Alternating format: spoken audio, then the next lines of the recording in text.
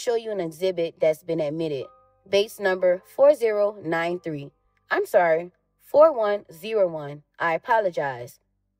That's the picture right here. Where is this? What is this? That's the scene of the shooting. Do you recognize anything in the picture? Yeah, I recognize that to be the spot where my girl was laying at. Did you talk to the police that morning? No, I mean, they asked me a question. They only asked me like a couple questions about it. What did you tell them?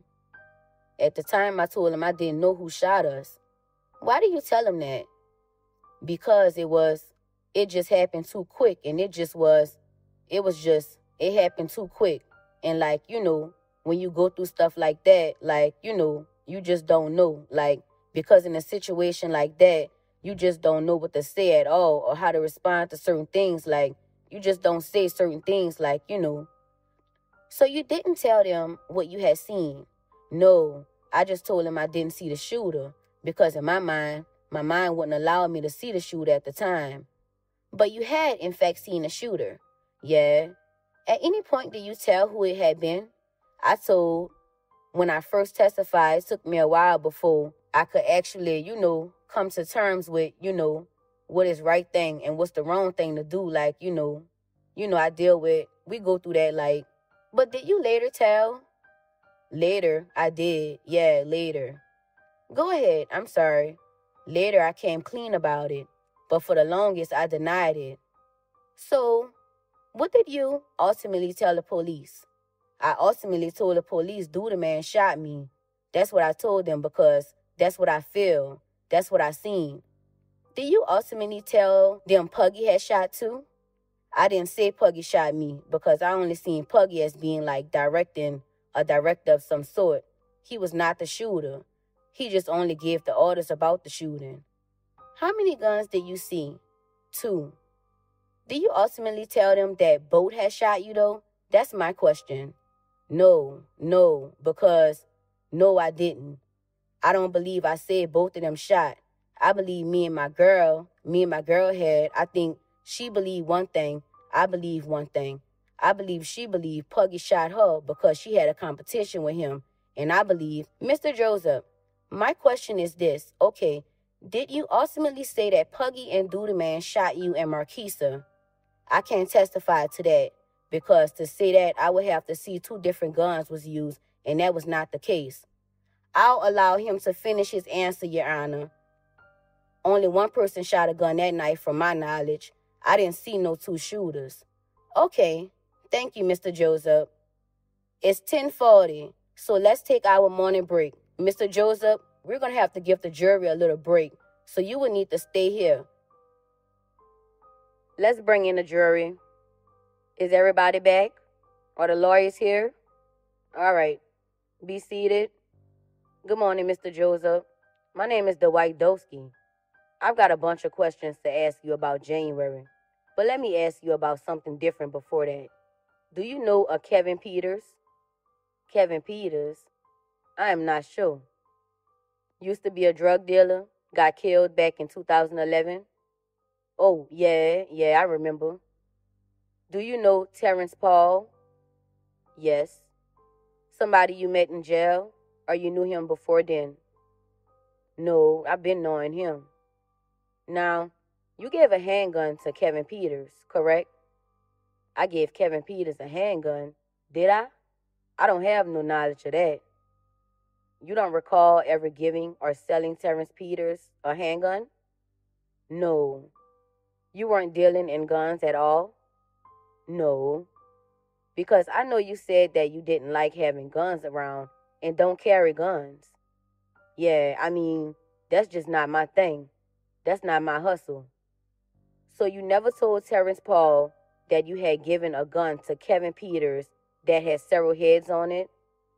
No, that's the wrong person. That's not my line of work. I'm not into that. I was officially a tattoo artist. That was my main hustle. Wasn't into guns, wasn't into nothing. And I used drugs in my own time, so, I wasn't into dealing guns and stuff like, no, that's the heavy stuff. I wasn't into that. Okay, So you never had that sort of conversation with Terrence Paul? Never.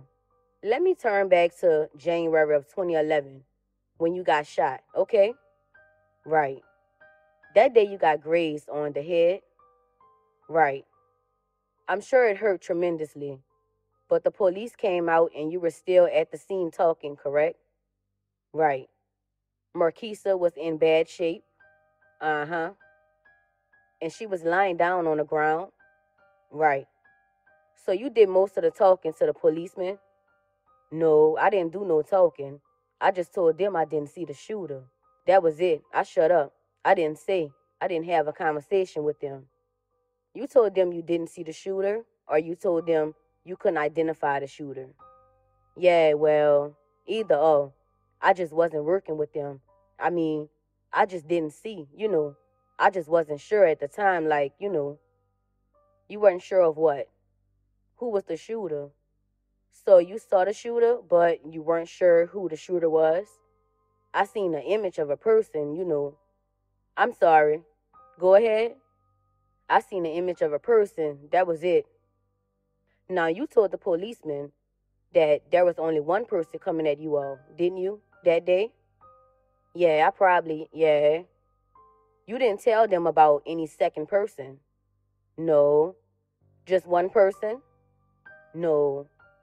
The person that you were talking about back on that day, you're saying was Duda Man, right? Yeah, but see, I mean, I'm going to be honest with you. I mean, it's just so much that I just don't really, I am not sure. Like, I'm going to be honest with you. I really don't even want to be here today.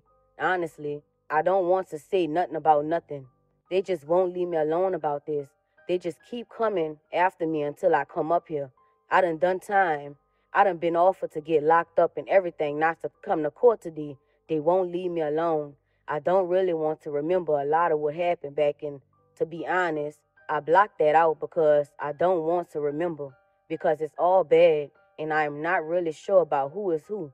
I just know some things, but I just don't know who is who. I don't know how to put it together. I don't know who. It's just, the way my mind is right now, honestly, if I figure I can get off this stand and go do some time, I'd rather do some time right now than to be up here talking. Honestly, I'd take some handcuffs right now. I don't want to be up here. Mr. Joseph, why don't you listen to the question and answer? The very first day, you said you didn't know who had done the shooting, correct? Yes, exactly what I said. And today, you really don't know who did the shooting. Is that correct? Honestly, I don't. And today, isn't it true that you're really not even sure that Puggy was there on the scene of the shooting? I know he confronted my girl, but I can't testify that, he had anything to do with the shooting because I know one thing for certain. He didn't shoot me.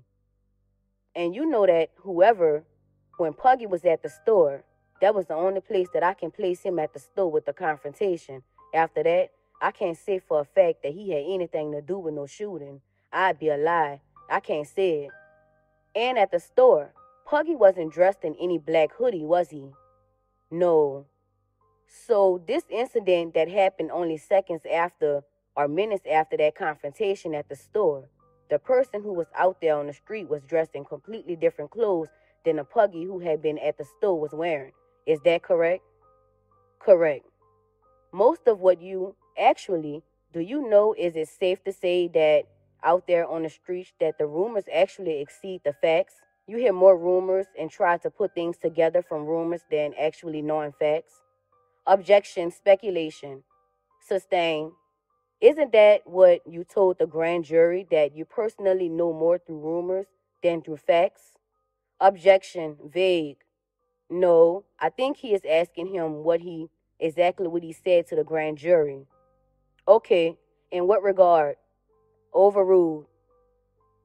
Do you remember telling the grand jury most of those things that you're going to do? Oh, know about D-Lord, you're going to hear it through rumors? Exactly, because I wasn't there when he did whatever they claim he did. I wasn't there. I wasn't with him. Like, I only hear stuff in the streets like, and if you was around me at the time, I can only attest to what I have seen. I don't want to attest to what I've heard because then I would be down bad. I feel like I'm wrong for, come on. I done did buku time myself.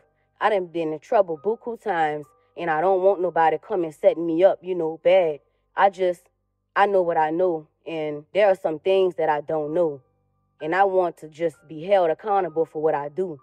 But I don't want to take no part in some rumors or some. I just don't feel right about it. I just really don't. So, number one, you don't want anybody to be putting words in your mouth. Is that correct? At all. Number two, you don't want to be here today. Is that correct? I don't. Number three, they have gone ahead, meaning the federal government has gone ahead and has done everything to force you to be here today, right? Yes. Number four, are you telling the ladies and gentlemen of the jury that you cannot say that D. Lloyd Jones, that Puggy had anything to do with your shooting or with the shooting of your wife, your fiancee, Marquisa Coleman?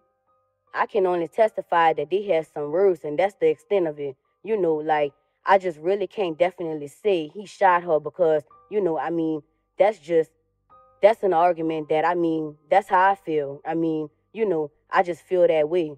And they know how I feel. It's just, I can't just do it. Like, I just don't feel right about just the way this whole thing is coming on me. Honestly, I would rather be locked up right now. That's so help you God, that's the truth, right? Like you swore this oath. I swear to God, I take my lick right now. I just don't want to be here. It's stressing me out, you know what I'm saying? I just don't want to have no parts of this. Let me ask you just one other thing that I've been wondering about. Are you and Marquisa still together? Nope. How long have you been separated? Objection, relevance, sustain. I have no further questions. Thank you, sir.